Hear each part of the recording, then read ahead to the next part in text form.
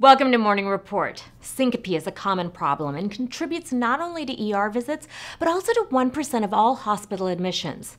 For the first time, the 2018 European Society of Cardiology Syncope guidelines provide an algorithm to stratify patients in the ER for discharge, admission, or observation. They emphasize that after a thorough H&P, orthostatics, and an EKG, patients can be discharged if they have low-risk features only, like reflex, situational, or orthostatic syncope. Patients with neither low-risk nor high-risk features should be observed in-house, and those that are high-risk should get a full workup. The guidelines list high-risk features such as severe structural or coronary artery disease, syncope during exertion or when supine, and sudden onset palpitation immediately followed by syncope.